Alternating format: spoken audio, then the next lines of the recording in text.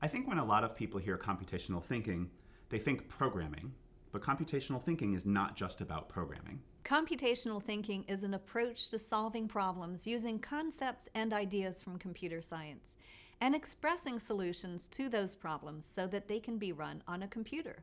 You don't have to be a computer scientist to think like a computer scientist. Understanding computational thinking will give you a foundation for solving problems and will be one of the fundamental core skills in all walks of life in the 21st century.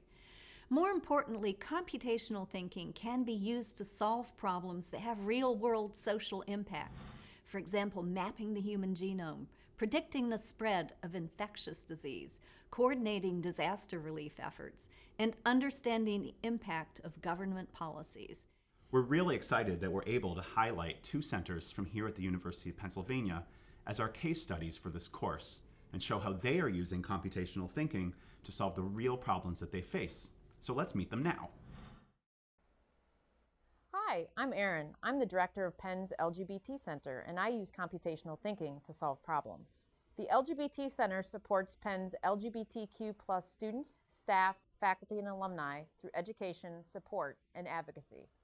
Center staff have difficulty scheduling meetings with the 27 student groups we support, and we want to make sure we can meet with all the groups in a timely fashion.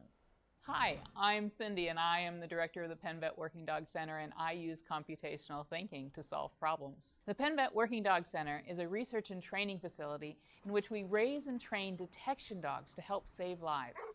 Our staff have a challenge in determining which area of focus or which type of training is best suited for a new dog. We want to be able to predict if that dog can be successful, particularly in disaster search and rescue. If you've ever had an interest in approaching problems more systematically, developing more efficient solutions, and understanding how computers can be used in the problem-solving process, this course is a great starting point. Even if you're not necessarily interested in programming, you'll be able to see and understand how computational thinking really can and does touch your everyday life. So let's get started.